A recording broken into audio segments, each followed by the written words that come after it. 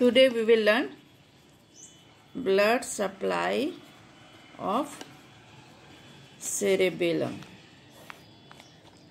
This is our brain. Here is the midbrain, pons, medulla oblongata. This is our cerebellum. Here, this is pons. So here is the basilar artery in the sulcus, basilar artery, and then the last branch is the posterior cerebral artery, which going backward up to the occipital cortex. Now here is the basilar artery in the this is cerebellum, superior part, inferior, superior, inferior. This is superior cerebellar artery, and this basilar artery is formed by the two vertebral artery at the lower border of the pons. This is anterior inferior cerebellar artery, and this is the posterior inferior cerebellar artery. Okay. So this is superior cerebellar artery, this is anterior inferior cerebellar artery, and this is posterior inferior cerebellar artery. So cerebellum, it has got superior part and the inferior part. Superior part is supplied by superior cerebellar artery, inferior part the anterior aspect and the posterior aspect. Anterior aspect is supplied by anterior inferior cerebellar artery, posterior aspect is supplied by posterior inferior cerebellar artery. Now, but not just that area, superior cerebellar artery supply superior cerebellar artery again. So, now what does it mean, superior cerebellar artery? As for superior cerebellar peduncle, as for superior medullary velum, C for the choroidal plexus of third ventricle, C for conarium, that is conarium is the pineal body. Okay, again C for cerebellar nuclei, and A for above part, that is above half of cerebellum. ठीक है, तो इससे हम लोग याद रख सकते हैं SCA supply SCA, that is the superior cerebellar peduncle, superior medullary velum. C for choroidal plexus of the third ventricle, C for conarium, that is pineal body, C for cerebellar nuclei, and A for above half of the cerebellum. Okay. Now coming to the anterior inferior cerebellar artery. Anterior inferior cerebellar artery, here is the 4 letter, so 4A. This is A, anterior inferior, so 4A. Now what does it mean? Anterior inferior cerebellar artery supply the antero-inferior part of cerebellum, A for angle, that is the cerebellopontine angle, A for auditory meatus inhabitant. Of course, auditory meatus, internal auditory meatus, that is the 7th and 8th cranial nerve, and A for again is the that cerebellar peduncle which contain afferent only, containing cerebellar peduncle, and it is nothing but the middle cerebellar peduncle which contain opposite side cerebellopontine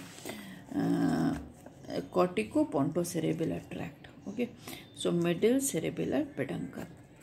So I का supply 4A, that is the antero-inferior part of the cerebellum, cerebellopontine angle, internal auditory meatus inhabitant, that is the 7th and 8th cranial nerve, and A for only cerebellar peduncle which contain afferent fiber, that is middle cerebellar, and that is the cortico-pontocerebellar tract. And now coming to the pica,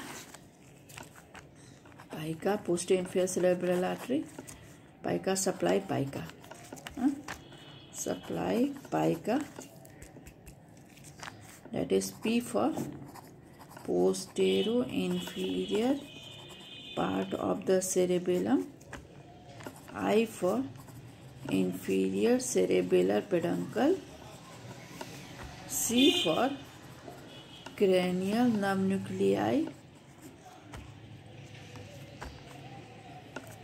and that is 5, 8, 9, 10, 9, 10, okay, and A for ambiguous, that is the nucleus ambiguous and nucleus tractus solitarius, okay. So pica supply pica, posterior inferior part of the cerebellum, inferior cerebellar peduncle, cranial nerve nuclei, that is the 5th cranial nerve nuclei, 8th, 9, 10, and okay. So these are the involvement of the, if in the clinical aspect we have to discuss, then ICA, this is the superior cerebellar artery, the clinical symptom as the superior cerebellar artery, this is, and from here the trigeminal nerve is going, and so it gives pressure over the trigeminal nerve, so this will cause trigeminal neuralgia, very common cause. The trigeminal nerve is compressed by the superior cerebral artery, so trigeminal neuralgia, the superior cerebral artery. Anterior inferior, first we have to deal with the pica, in which there is lateral medullary syndrome occur due to the involvement of pica, and this will cause 6S syndrome. We have already discussed in another video that 1S is the spinothalamic, 1S for spinocerebellar, 1S for spinal nucleus of trigeminal, 1S for sympathetic pathway for hypothalamus spinal tract, 1S for swallowing and speech, and 1S for spinal and Swalbe nucleus of the vestibular nuclei. But in ICA, all these occur except this spinal and Swalbe vestibular nuclei, because vestibular nuclei lie somewhat lower level than ICA. So here in ICA, except but the symptom, the vestibular nuclei, it will cause as well as the inferior cerebral peduncle is involved by this inferior cerebral peduncle is involved by this, so this will result dystaxia. Here also the dystaxia occur, but due to non-involvement of inferior cerebral peduncle, here is the involvement of middle cerebral peduncle, that is the afferent, only containing afferent, so the symptom will occur although the same. And here is in the ICA, all the symptom of pica plus the 6th and 7th nerve, 7th and 8th cranial nerve involvement, which is the internal auditory meatus inhabitant, and the 7th nerve is involving the below is nuclear level or the nuclear level, so it will cause the infranuclear palsy, infranuclear facial nerve palsy, and vestibulocochlear nerve involvement.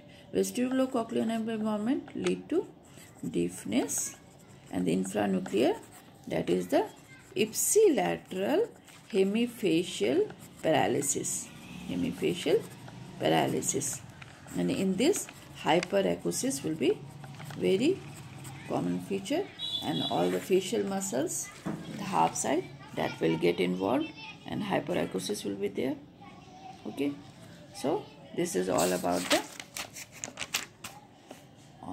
the blood supply of the cerebellum. Thank you.